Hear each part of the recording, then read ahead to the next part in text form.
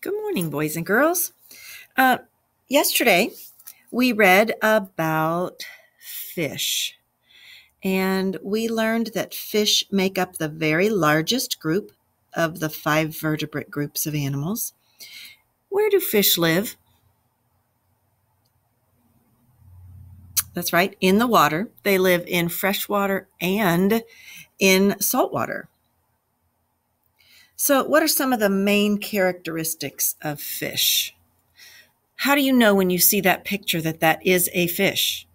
That's what I'm asking for. Some of the things you can see, some of the things you can't see because they're on the inside. But there are some things that you can see on the outside of a fish. Fish are aquatic. What does aquatic mean? You'll need to know that word. Aquatic. Aquatic means something lives in water. They are cold-blooded, which means their body temperature changes with their environment. They breathe using gills, which means they can't breathe regular air. They are still getting oxygen like people with lungs, and animals with lungs get oxygen, but they must get their oxygen from the water. They are able to move through the water using fins and tails, and most reproduce by spawning eggs. In today's Read Aloud, we're going to learn about another group of animals called amphibians. The word amphibian means living 2 lives. I only get to live 1 life. But living 2 lives, or living in 2 different worlds. Think about that as we read about amphibians. Nice little review of fish as we go by. Some are and some are not fish. And here we are with our new story about amphibians. I'm back, everybody, and today I've brought some excellent slides of Tabitha Toad and Paolo Piranha to show you, so we can compare how scientists classify them in the taxonomy of animals. Tabitha is not a fish, but she and Paolo are similar in many ways. It's true that Tabitha and Paolo don't look very much alike, but as the saying goes, you can't judge a book by its cover. Do you remember? Do you know what that means? You can't always tell everything about something just by its appearance. You can't judge a book by its cover. You can't tell everything about something just by its appearance. When classifying animals, scientists often search for similarities as well as differences. One similarity between Tabitha and Paolo is that, as you know, they are both members of the animal kingdom. You've learned that scientists classify animals as cold-blooded or warm-blooded. Does anyone know to which category Tabitha belongs? Do you think her body maintains a constant internal temperature like yours? Or does her temperature adjust to her surroundings like a fish does? You're right, her body temperature does fluctuate with her environment. So she is classified as a cold-blooded animal like Paolo. That's another way that they are similar to one another. They're both animals and they're both cold-blooded. Now let's take a closer look at Tabitha Toad. Can you tell just by looking at her whether she's cold-blooded or warm-blooded? No, but once you learn a bit more about her habits, you will understand how scientists determine that she's cold-blooded. You know that scientists also classify animals according to whether or not they have backbones. Think about what you learned about Tabitha's backbone. Yes, there it is. Just like you and Paolo, Tabitha has vertebra, a column of bones all down her back. And who remembers what scientists call animals with backbones?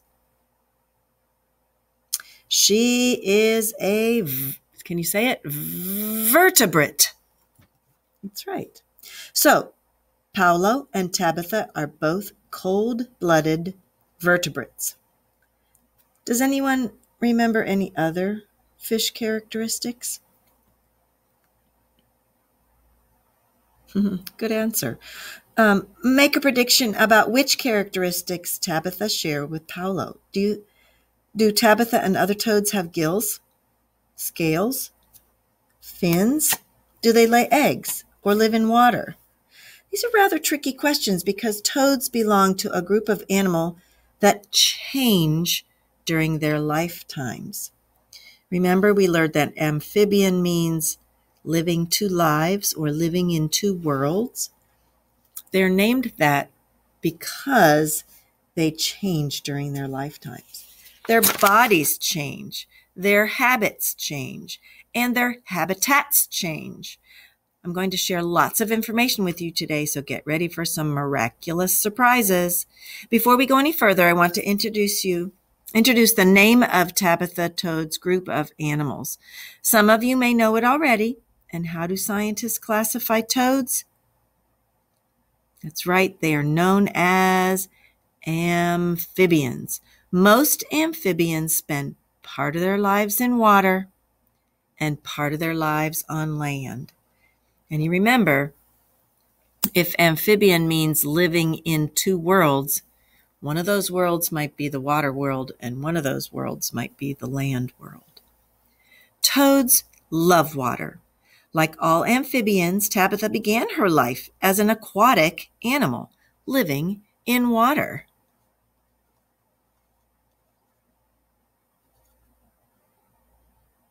She spends most of her time on dry land now.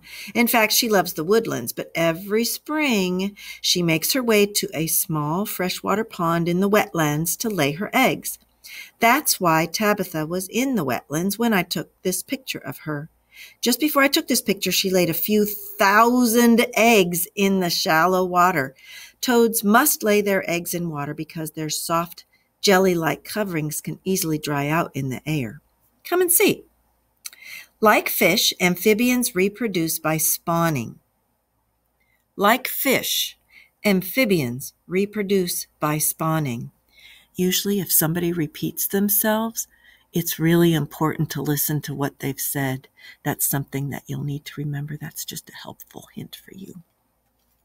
A male toad fertilized these eggs after the female deposited them in the water. Soon, many of them will hatch into larvae. They almost look like necklaces. Pretty. They'll hatch into larvae just like fish eggs do, but most of the eggs will never hatch. Can anyone think of why this is so? There are many ways that eggs can be destroyed. They can become a tasty meal for a predator. They can be washed away in a flood, or they can dry up if there's not enough rain. The very small percentage of eggs that do hatch will move on to the next stage of development. This is the larva stage of most frogs, toads, and salamanders. We call them tadpoles. Tadpoles have gills, just like fish, and they use their gills to breathe underwater. They are herbivores and eat tiny aquatic plants, but they're in constant danger because other fish can swallow them whole. Most tadpoles don't survive, but those that do survive undergo a miraculous change. They morph or change into very different looking creatures with very different habits. This transformation process of changing appearance from one stage to another is called metamorphosis. You learned about metamorphosis last year when you learned about insects.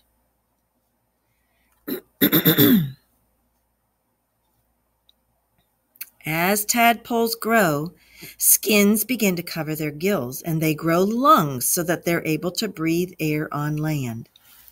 Tiny legs appear. They begin to look more like land creatures as their tails disappear. Several species of frogs that live in the wet tropical rainforest skip the tadpole stage. Their eggs hatch, and the young are miniature versions of the adult frogs. The Suriname toad's eggs develop in pores on the adult's back until they emerge fully developed. Those amphibians that survive to adulthood will be hopping and crawling around on land searching for food, just like Tabitha. Plant life will no longer interest them. Instead, they'll snatch up bugs, worms, spiders, and slugs with their sticky tongues. Most adult amphibians are carnivores.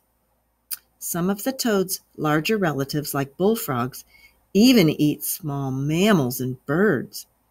The world's biggest frog is the West African Goliath frog. It is the size of a pet cat, and it eats other frogs, baby crabs, and snakes. Oh my gosh. Frogs and toads are the largest group of amphibians. Because they have so many of the same characteristics, many people have a difficult time telling them apart. The main difference between a frog and a toad is that toad's skin is a bit drier than frog's skin. Remember that although together they make up the largest group of amphibians, they are not the only group of amphibians. In order to study amphibians better, scientists classify them into 3 separate groups. Have you ever seen a salamander?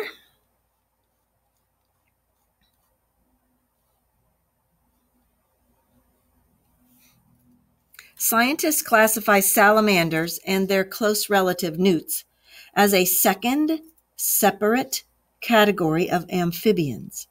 Perhaps you've seen these 4-legged tailed animals while hiking in the woods or even in your own backyard. Sometimes salamanders are confused with lizards, but salamanders are amphibians. Lizards belong to another group of animals that we'll talk about another day. Skin is one of the amphibians' most important organs. Tabitha and other toads like her have skin that is dry and leathery. Other amphibians have slimy skin because their skin needs to stay moist in order for them to breathe. Amphibians use their lungs to breathe on land, but they also draw oxygen in through their skin. In order for this process to work properly, the skin of most amphibians must be kept moist. A word of caution here. When you handle frogs and salamanders, be sure to keep the animals moist so that their skin doesn't dry out. Otherwise, it would be hard for them to get the oxygen they need. In order to stay wet, amphibians will hop into water or crawl beneath a moist log. Most frogs, toads, and salamanders molt or shed their skins, often eating their own skins for extra nutrients once they are shed.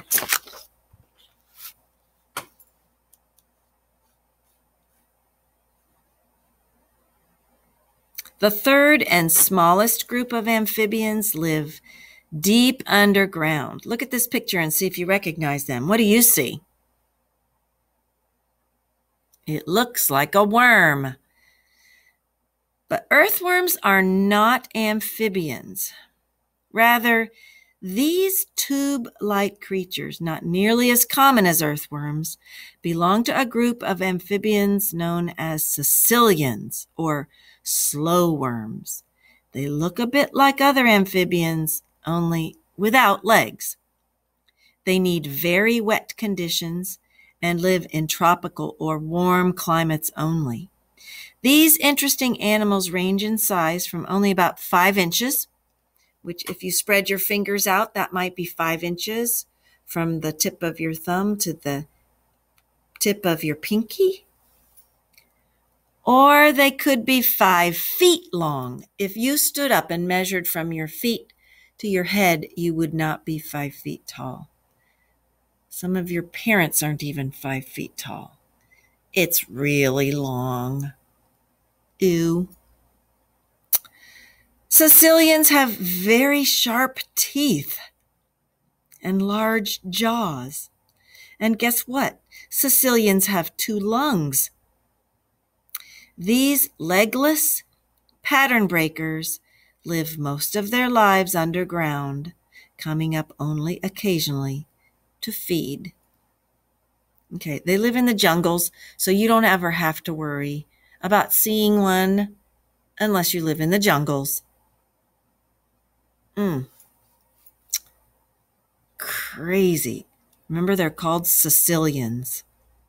Not a fan.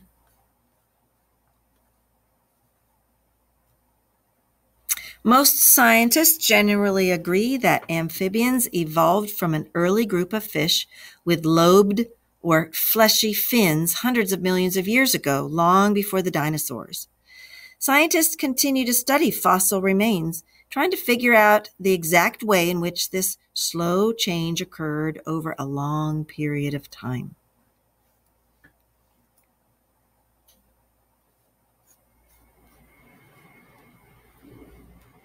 Today, amphibians live everywhere on Earth except Antarctica.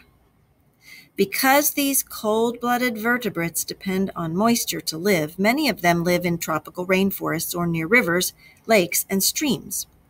Amphibians that live in cold climates become dormant as their bodies slow down in winter, burrowing deep underground or burying themselves in the top layer of mud at the bottom of ponds to stay warm. Dormant amphibians hibernate, living off stored energy for months at a time. Next time we meet, you'll learn all about the ways scientists classify snakes like anaconda. And I'll give you a hint. Remember when I said that salamanders are often mistaken for lizards, but that lizards belong to a different group of animals? Well, Anna belongs to the same group as lizards.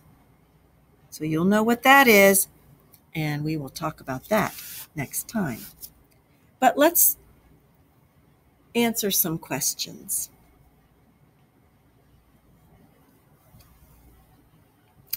Were your predictions correct about how amphibians and fish are similar or different?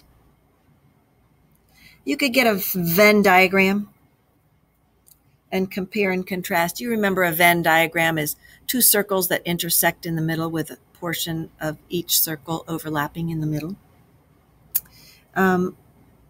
So amphibians have a lot of the same characteristics as fish, but there are some differences. The things that would be the same would go in the middle where both circles intersect. So amphibians and fish are the same because they can both live in water. They begin life in water. Okay. They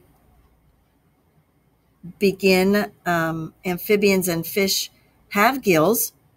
They reproduce by laying eggs. They are cold-blooded. They are vertebrates. But amphibians end up living on land, so that would be a difference. Fish must live entirely in water. And amphibians' gills develop into lungs, and fish never have gills that develop into lungs. So what do we mean when we say that an amphibian morphs? Well, to morph means to change or transform from one stage of life to the next. We have the word metamorphosis. And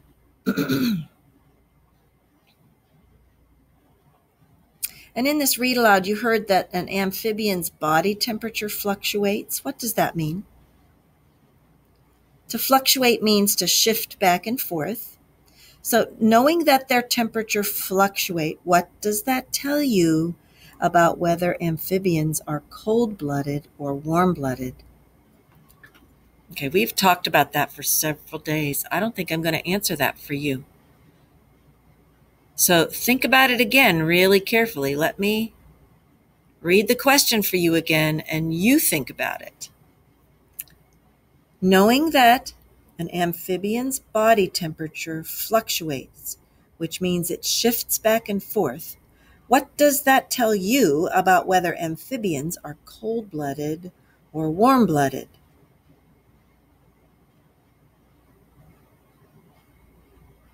I hope you were able to answer that. After toads become adults and live on dry land, why do they go back to the wetlands every spring?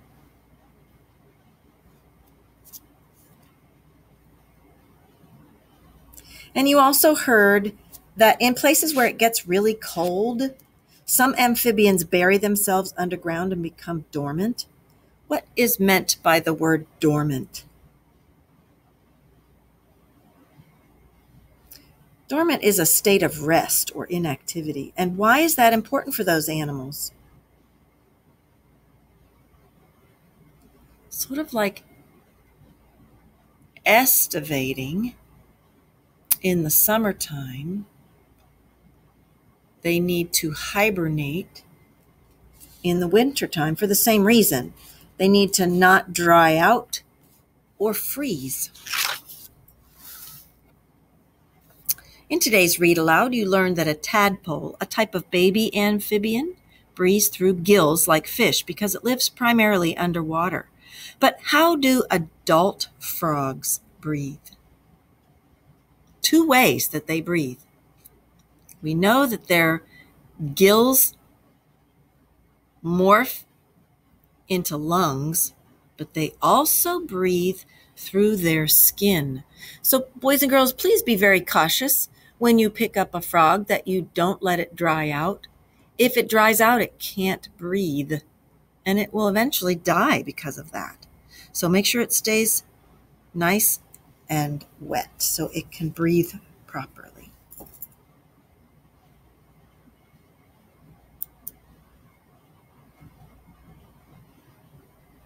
Thank you. See you next time.